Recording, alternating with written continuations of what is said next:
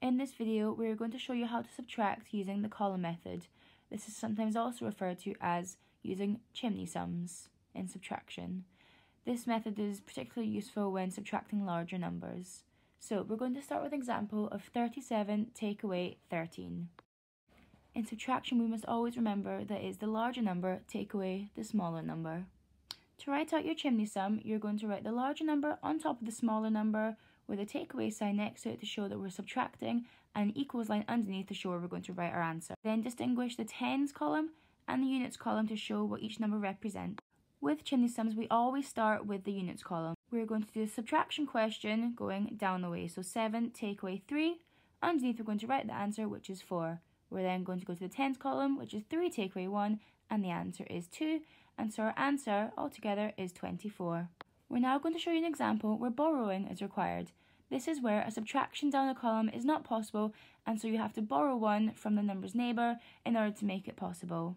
When writing out this chimney sum, it's also really important to remember what each digit in the number represents and which column it belongs to. For example, in 156 there is 100, 5 tens and 6 units.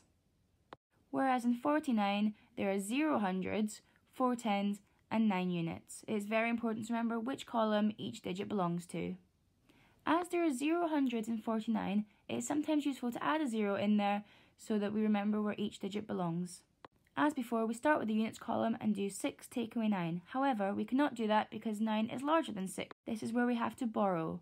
So we go to our neighbour, which is number 5, and we borrow 1. As we have borrowed 1, the 5 now becomes a 4, and we put the 1 next to 6, and that now makes it 16. We can now do this question as 16 take away 9, which equals 7. We then go to the tens column, which is now 4, not 5. 4 take away 4, which is 0. We then go to the hundreds column. 1 take away 0 is 1, and so our answer is 107.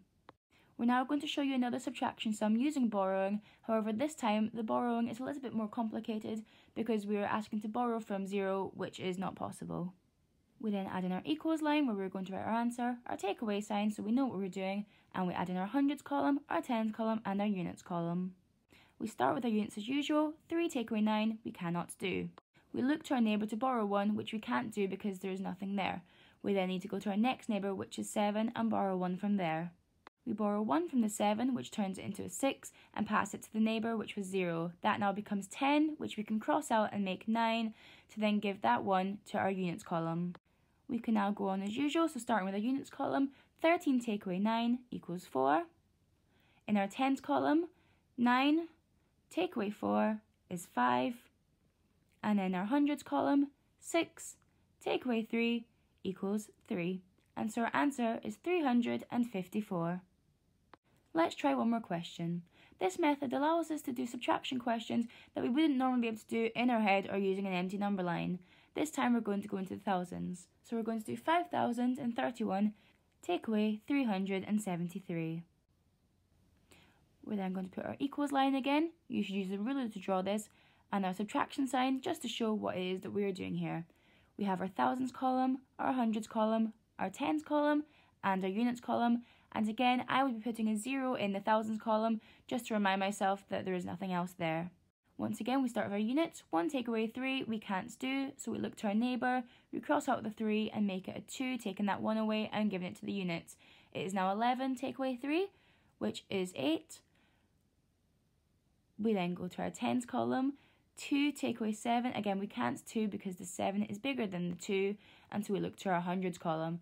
Our hundreds column has a 0, which we can't take away 1 from, so we then jump to the next neighbour, which is a 5, cross that out, make it a 4, and then bring the 1 over to the hundreds column, again cross it out and make it a 9, and give that 1 to the tens column, which now makes this 12 take away 7 as opposed to 2 take away 7. 12 take away 7 is 5. We then go to our hundreds column. 9 take away 3 is 6, and so we write that underneath. And then we go to our last column, our thousands column.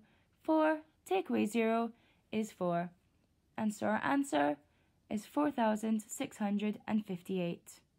This method can take a lot of practice, so please don't worry if you don't get it right the first time. As I said earlier, this is a really useful method when it comes to subtracting sums that you wouldn't be able to do in your head or using an empty number line. Keep coming back to this video and watching these examples in order to help your understanding of this method. And as always, please do not hesitate to reach out to one of us and ask us if there are any other questions or if you would like us to clarify something. Thank you for watching.